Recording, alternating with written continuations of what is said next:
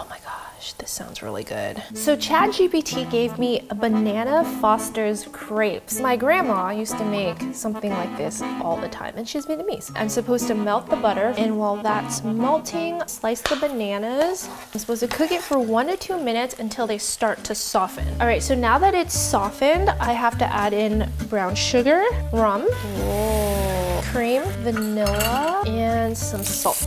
Now it says to stir until the sugar has dissolved and the mixture is combined. It doesn't say whether you need to fold it or anything. Okay, top with a spoonful and a sprinkle of toasted pecans. Like that's it. I would have added the instructions to fold it. Serve the crepes warm with a scoop of vanilla ice cream. Oh, that's what I'm talking about. Like this? Mm-hmm.